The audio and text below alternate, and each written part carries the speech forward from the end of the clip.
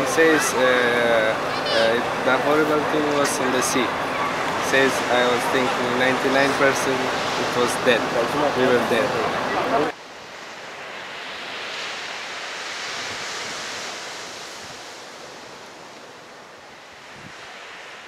We come to Bulgaria and the police shoot one up and one down. When you shoot one person, he killed, he died. Where? In here. In Bulgaria? Yeah, in Bulgaria. One of my group person is dead. And then they are... What is dead? Dead, yeah.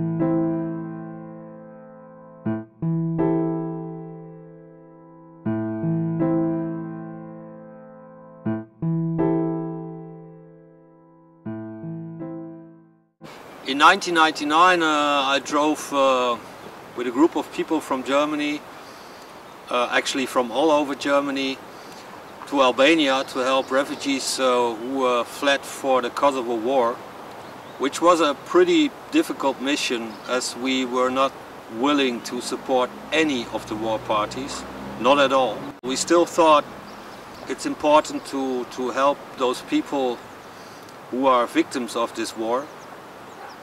And there it still was possible to help on a self-organized level.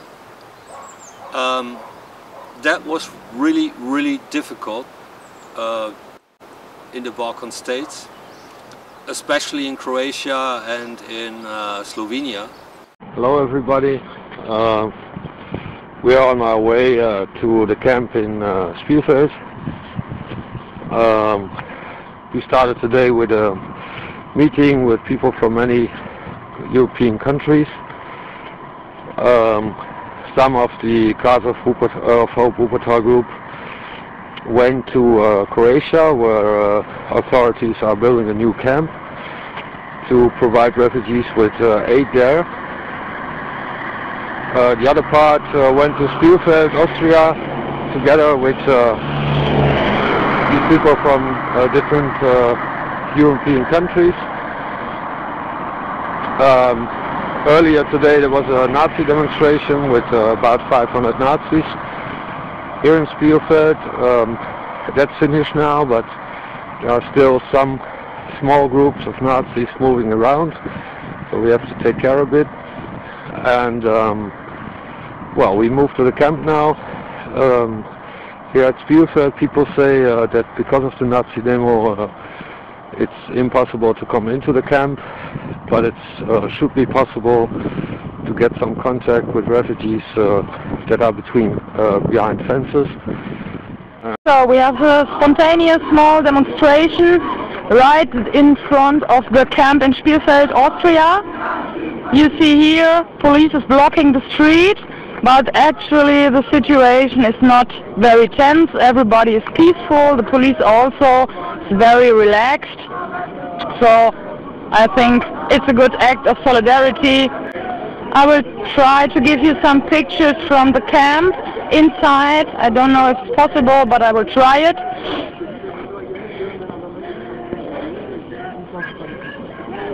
This is the line from the police blocking the street. And over there you can see, no, you can't see. Refugees are welcome here. Say loud, say clear. Refugees are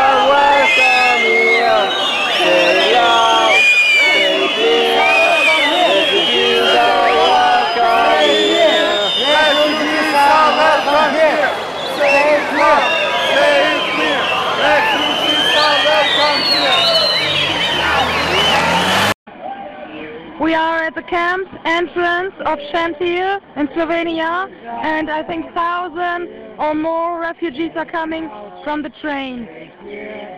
Refugees are welcome here. Say it loud, say it clear. Refugees are welcome here. In the evening on Saturday night we went to a camp in Gornja Radgona. We were able to deliver our aid there and made an appointment for the next day to help. On the next day we went again there and helped, also distributed our aid directly to refugees, especially clothes and shoes and stuff like that. We made packages for lunch to give to refugees. The organization and the atmosphere was better as in Sandschil and in Spielfeld. It was possible to have contact with refugees which are not very long there. They are there to ease the bottleneck situation at the Austrian-Slovenian border. They stay there for a couple of hours, eat something, and if they come late at night they can sleep there. They have sleeping places for about 1,000 people, so sometimes people have to sleep on the floor. The condition of people there is better, as we saw in many other camps, and as people told us how conditions are in other camps. Some policemen and some soldiers were pretty relaxed, but in overall the situation is pretty bad. There were policemen who were shouting against refugees and pushed them if they went not fast enough. And the refugees are very isolated. We already saw that as we were driving to the camp. There was a convoy of 6 buses accompanied with 2 police cars, and they went to every red traffic light, so it had to go fast, and it's not possible for ordinary people in Slovenia to have contact with the refugees. Even for volunteers it's often very, very difficult. We were very lucky and very happy that we managed to get in and help refugees and also talk to them. The most times the first thing refugees ask is, where are we? Because nobody tells them from the authorities if they go in a bus or a train where this train or bus is going to. They have no idea if they get out where they are at that moment. So it's very important to get in contact to refugees, to inform them where they are and what's planned and what will be the next stage, because it's very confusing for people if they are put in trains and buses and don't know where they are heading to. Today we will go to Slavonski Brod and maybe also to Baspa and Opatovac, which are 3 places with refugee camps in Croatia. The biggest part of our group from Hope Wuppertal is already there, and we will join them again. In Slavonski Brod, authorities are building a new camp, and they want to concentrate this as a hotspot also for registration. We will bring some aid from Ljubljana, Slovenia to Croatia, because much things are needed there. In Opatovac and Babska, people, for instance, are sleeping outside with minus degrees.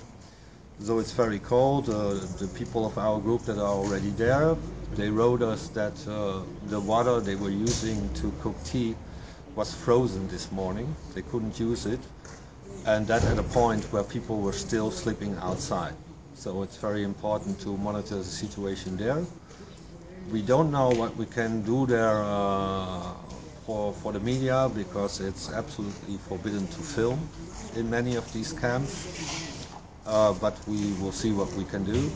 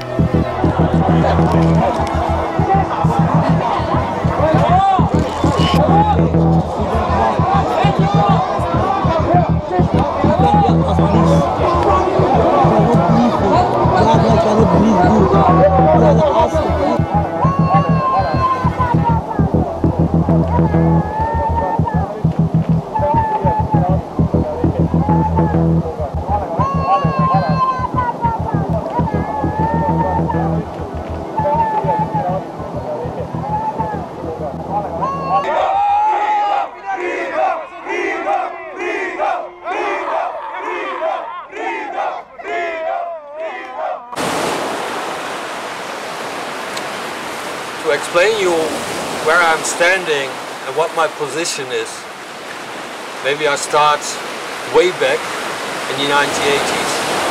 In the 1980s we occupied buildings as I was living in Amsterdam where people found places to work and to live. Nobody asked for papers, so many people who were considered by the state and by state laws as illegal were finding a job there and a place to live because nobody asked for these papers. It worked very well, and I still don't understand why is a state considering people as illegal.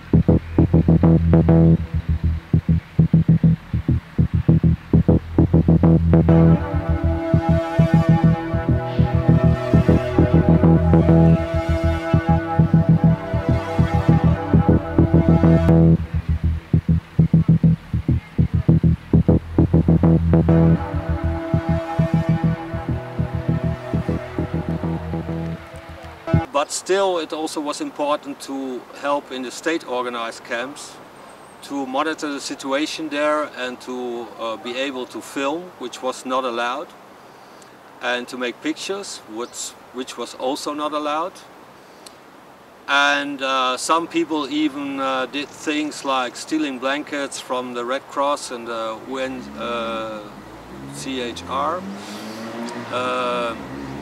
UNHR to give to refugees, as they told refugees who had to sleep in unheated tents. It was really cold at night, but those official NGOs and UN organizations just thought, well, we don't have blankets anymore. We knew they had them, and some people managed to steal some of these blankets and distribute them to refugees. So it's always a difficult question. You don't want to support these state-organized camps, but you also want to report and to monitor the situation and maybe use some gaps to help people which wouldn't receive any help at all if you would not be there. So that's basically something which is causing a conflict inside myself all the time during this trip.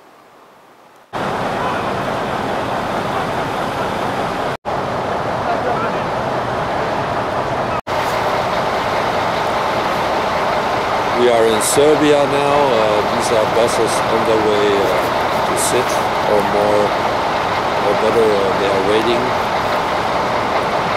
But it's heated, it's not full of cars.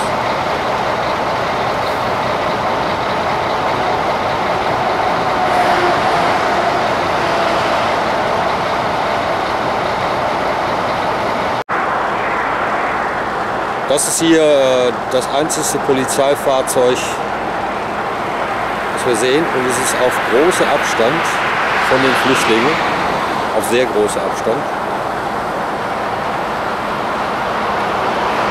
Die Flüchtlinge sind nämlich hier. Hier stehen alle Bussen, die dann später die Flüchtlinge zum Bahnhof in Sit bringen, wenn der Zug da ist.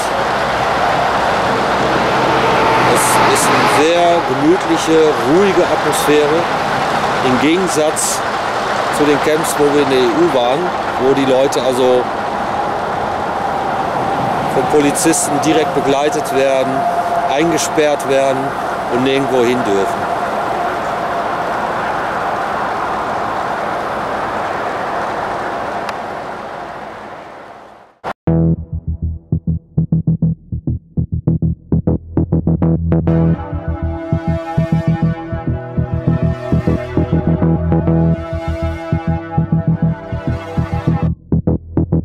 So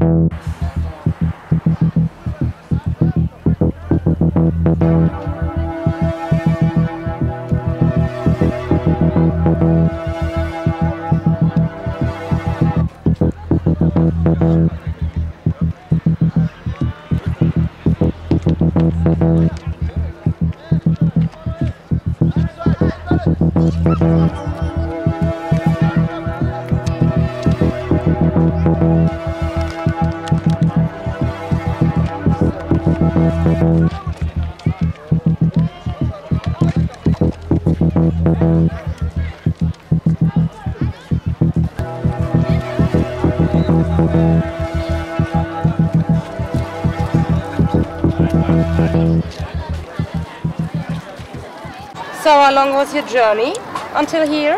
سفر چطور بود تا اینجا؟ سفر خیلی زیاد خطرناک بود دیگه. از اوتر شدیم، خطر مرگ زیاد بود به خاطر فشار زندگی آمدیم طرف. He said the journey was very dangerous and especially he crossed the water from Turkey to Greece and the life made him decide take this journey. And where do you want to go? کجا میخوای بری؟ میخوایم برم در سوئد یا طرفای فنلاند، یک جایی که اقامت بوده خوب درسش خوب باشه. You want to go somewhere to study, like Sweden or Finland, anywhere. Okay. You want to study. Do you want to tell us something about your journey or about your life before you fled? میگه میخوای چیزی راجع به سفرت یا همین چیزت بگوی؟ سه سفر در از ایران بزرگ شدیم. ما در افغانستان به دنیا آمدیم دیگه. در افغانستان به دنیا آمدیم، فشار زندگی رو نمیشد درس بخوانی، امنیت نداشتیم. باز در ایران هم که بودیم هیچ امنیت نداشتیم، درس نمیشد بخوانی، فشار زیاد بود آمد. He was born in Afghanistan, but the war made them they decided to go to Iran. But in Iran, they were also not safe. Life pressure made them decide to take this journey. And what was the most horrible thing on your journey? بدترین چیز در سفر چی بود؟ خطر مرگ جان. یعنی داستانش مثلا در کوه ترسیدی شد، در دریا در دریا که بود دیگه خطر 99% مرگ زندگی بود، خیلی سخت بود، به چاره نبود. He says the horrible thing was in the sea. He says I was thinking 99% it was dead. We were dead. Okay. So you went with a boat over the sea? با کشتی رفتیم. قایق بادی. Yes, it was a boat, but it was small. It was for 20 people, but there were 60 people inside. Okay, the boat was for 20 people, you were 60 people in the boat. So, was you treated well by the people that offered you the boat? نگاه روی خوب کردم کسایی که تو در کشتی سوار کردن. هیچ کدامشون روی خوب که نداشتن دیگه، فقط پولشان رو میشناسن تو بار میزنن. But he says no. They don't care now. Okay. Okay. Is there something else that you want to tell us? That you want to tell to German people, for example, because we are a German media team? دیگه میخوایی چیز به مردم آلمان بگی؟ فقط دنمی خواهش دنمی است که از آلمان و ما درس بده، پناهندگی بده بتونیم درس بخونیم. He just says if they could help me to study. I just want to study. Okay. Thank you very much. I wish you all the best for your journey and please stay safe. Also your family. Thank you. Thank you.